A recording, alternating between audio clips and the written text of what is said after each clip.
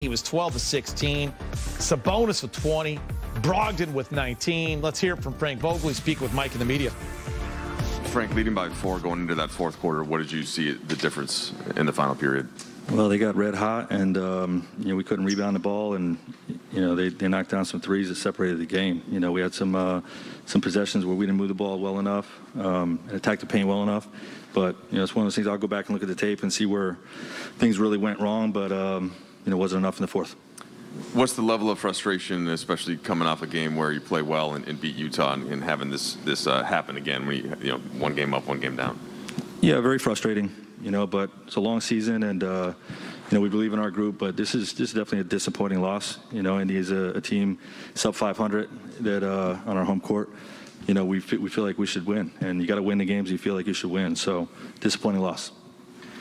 Frank, you opted to go with Russ on the bench at the end of the game. What were you looking for there? What was the thinking behind that choice? Yeah, playing the guys I thought were going to win the game.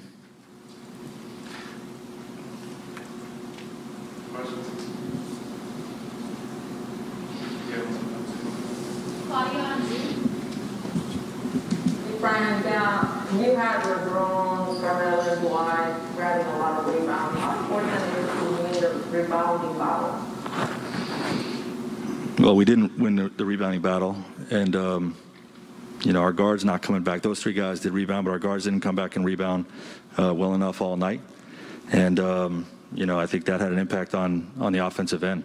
We didn't secure any rebounds, so we're taking the ball out of the basket every time and walking it up. We're at our best when we gang rebound and get out and run the floor. Coach, is that the trade-off when you're going small, where you just have to accept you're probably not going to win the rebound battle? No. You don't accept that? No. So what do you do? If you commit to hitting people, you win the rebounding battle. And we're not committed to hitting people. Frank, after that Denver loss, you kind of told us that it's tough not seeing the results. I mean, have these last few losses felt more consequential in any way than any of the other losses you've taken throughout the season? Honestly, every loss feels the same to me. You pour your heart and soul into it, and you prepare your team, and you go to battle. And you lose the first, second game of the year, you lose this one, still a loss. Frank, a loss like this, like you said, to a sub-500 team, the responsibility falls on who? Coaches, players, everyone involved in this? Yeah, you answered the question. It's everyone. It's all of us. We got to coach player better. They got to play better. Everything has to be better. Got to execute. The effort, focus. Everyone.